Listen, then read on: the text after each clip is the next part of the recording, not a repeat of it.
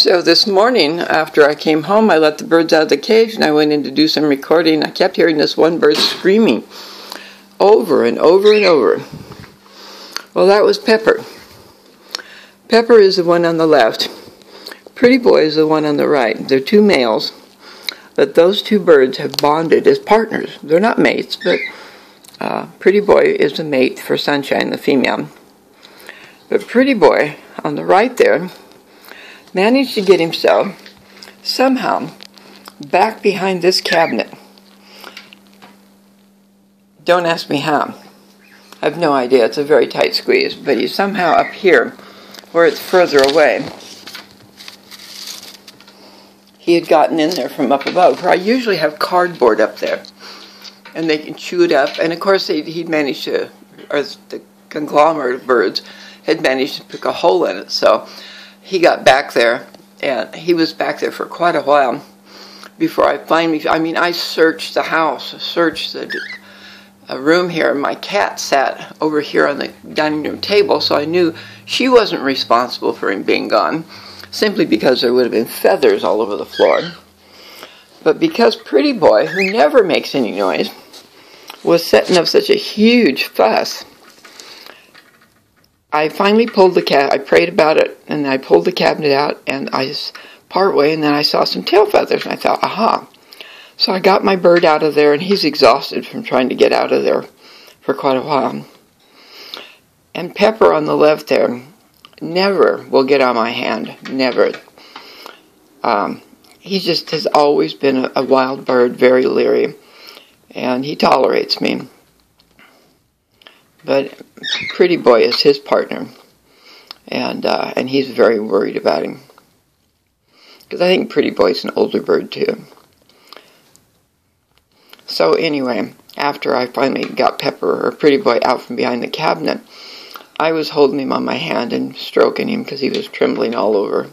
He was afraid, he was exhausted, and very, very tired from trying to get out of that tight little spot. And Pepper finally came and landed on my head a couple of times. I put my hand up for him to get on it, but he wouldn't have anything to do with it. So I just kept holding Pretty Boy and petting him. And Pretty Boy just, of course, always lets me pet him when he always gets in trouble. He's always doing something to get in trouble. And I have to get him out, and then he'll sit on the floor quietly, and then pretty soon he'll get on my hand, and he's okay with that. He's a kissy bird. He'll kiss me. And actually, he's just nibbling my lips to see what they taste like, I think. But at any rate, Pepper finally came down and landed on my hand just so he could sit next to Pretty Boy. And ever since I put Pretty Boy in the crib, Pepper's been bugging him.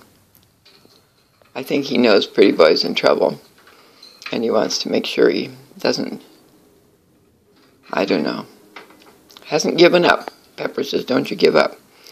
You stay with me here, buddy.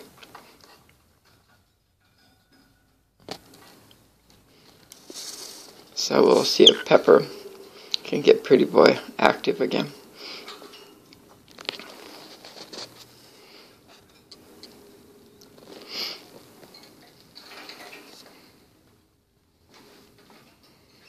That's okay, Pretty Boy.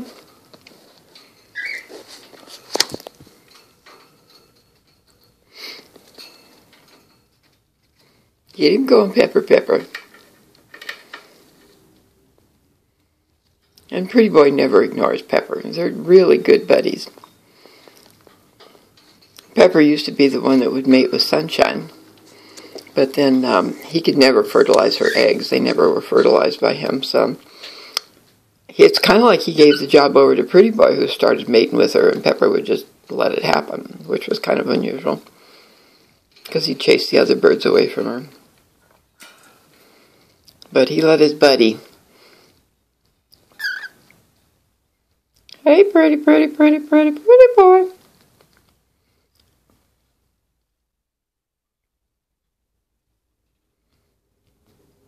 I hope this hasn't been too much of a strain for Pretty Boy.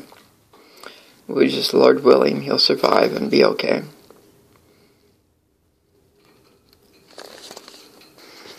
So I got in the cage, and Pretty Boy got on my hand right away. And because I could see Pepper knew that he needed to be out moving around, so I got him on my hand and took him out of the cage and put him up above where he's with the other birds. And that'll be the best stimulus for him. Being part of the flock, the family, is so important for birds. So they can all share in his recovery. And hopefully he'll make it. Many times Pretty Boy has gotten himself in a tight spot.